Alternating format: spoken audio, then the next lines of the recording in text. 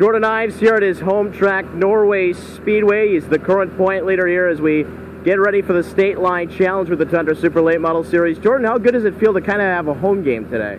Pretty good. I feel like we have a real good chance to get to the front tonight. You've had a pretty good season here, 2 feature wins. Tell me a little bit about your success so far at Norway in 2014. It's been great. We finally got the car to get set up real nice, and we're running in the front now, and I think our worst was 10th place this year.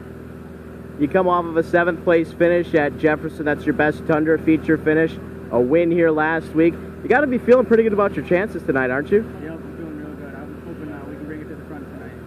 And if you can, obviously, to have all of these people here, what would it mean for you to grab the state line challenge? That'd be awesome. I'd be so happy for that, and I thank everyone for coming out and watching all for that. Jordan Ives, current point leader here at Norway, looking for a strong run in Tundra round 4.